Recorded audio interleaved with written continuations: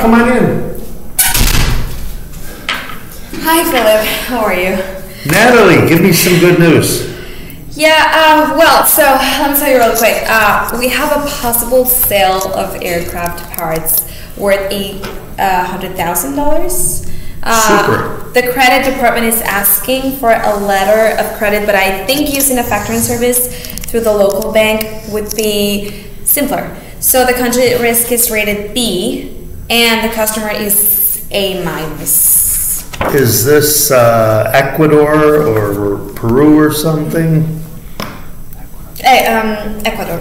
Okay. Yeah. Well, let's see what we have here. Nice deal. Very nice deal. Okay. That's a new customer, though. Yeah.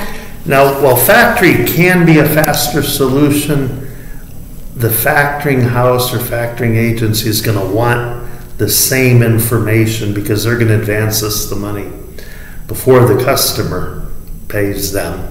And on a new customer, I really don't like to factor. I prefer to do a letter of credit and pay for part of it ourselves. There's a big difference in the cost of the fees, the bank fees. Yeah, this is a B country risk, and it's just because of their dollar reserve situation. Customers A-, but they've been in business 20 years. They have, their assets, their fleet is all the parts we sell. This is a long-term customer. Yeah.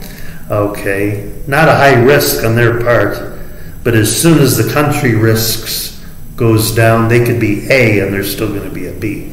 So, in such cases, we do need to be cautious. Yeah, right.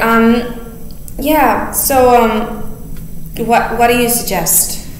Well, since it's a new customer, we want to think, we want them for life, all right?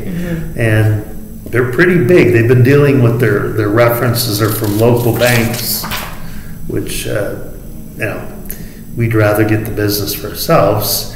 Here's what we need to do. Write up as if it was already turned down or conditioned. Get all the information on the country. I'll give you the access to the country code factors and the risks involved. And let's see what else. This will give us more insight. See if you can get a little bit more information, the company profile, their management, their strategy, what are they going to use these parts? Are they going to resell them? Come on, they're scrapping all these. They're looking for 737 parts. I know they're going to sell them. Okay, we just need to get paid back. So we want to know what their strategy is, what their long-term ideas, their management background. So that's all you wanted to be included in the report? And double check around to see if they're in compliance. Anything else you want us to include in the report? Yeah, I'll see what else I can find about the country. I think Ecuador really doesn't belong in the B. They use dollars. Their bank should have plenty of them. It's just a question of the customer. See how much of their business they do in dollars. If their financials, it looks like, one of their most recent financial statements in dollars.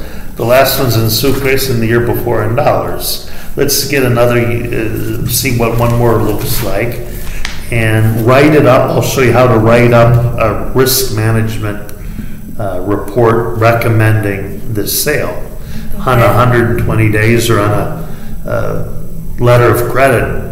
Letter of credit's going to cost a lot less. Right. I don't want this to eat into your commission or your profit. Okay. Well, that makes sense. So I'll start gathering the necessary information right away, which is a less expensive option. It's about half the price.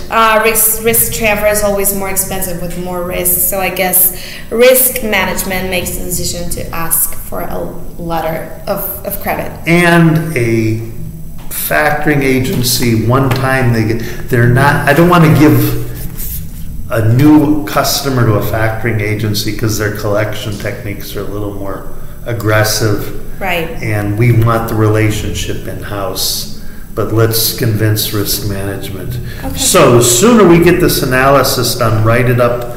I'll show you how to do it if you need 20, 30 minutes. I think that the risk management meeting's Thursday afternoon, so that gives us till tomorrow afternoon. Okay. Let's aim to have everything ready for them as soon as possible. You can sit in the meeting. I'd like you to be involved with a few of those and see how they go. Okay. But 8% fee on a factoring, you've done too much work to get this customer. I want there to be as much margin there. Okay, got it. Okay, does that sound fair enough? Yeah, sure. All right, well, whatever you need, call me. Let's do this. This is a nice, very nice deal. Thank you. Okay. Thank you, Philip. All right. ¿Estás listo para llevar tu carrera al siguiente nivel? En English for My Future, nos especializamos en clases personalizadas de inglés de negocios diseñadas para ayudarte a ampliar tu alcance a través de las ventas internacionales. A medida que cambia la economía global, ahora es el momento de prepararse. Al igual que cualquier proceso de ventas, establecer políticas de crédito es clave para el éxito y podemos ayudarlo a desarrollar las habilidades lingüísticas necesarias para lograrlo. Nuestros cursos ofrecen una ventaja única. Integramos American Contador Público e Educación Profesional Continua en tu aprendizaje.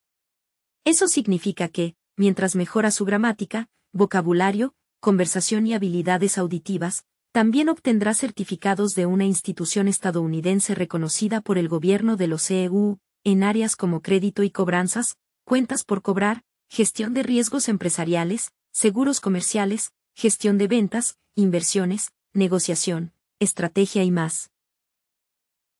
En solo 4 a 5 meses, recibirás nuestro certificado de dominio del inglés y un contador público es certificado en un tema relevante para su negocio. Nuestros cursos están dirigidos por un hablante nativo de inglés con más de 22 años en el sector financiero y 12 años enseñando inglés como segundo idioma. No te lo piensas más. Estamos aquí para ayudarlo los 7 días de la semana y, en este momento, ofrecemos descuentos especiales para el 4º trimestre. Comience hoy enviándonos un mensaje por WhatsApp al +521 8182572451. Construyamos su futuro juntos.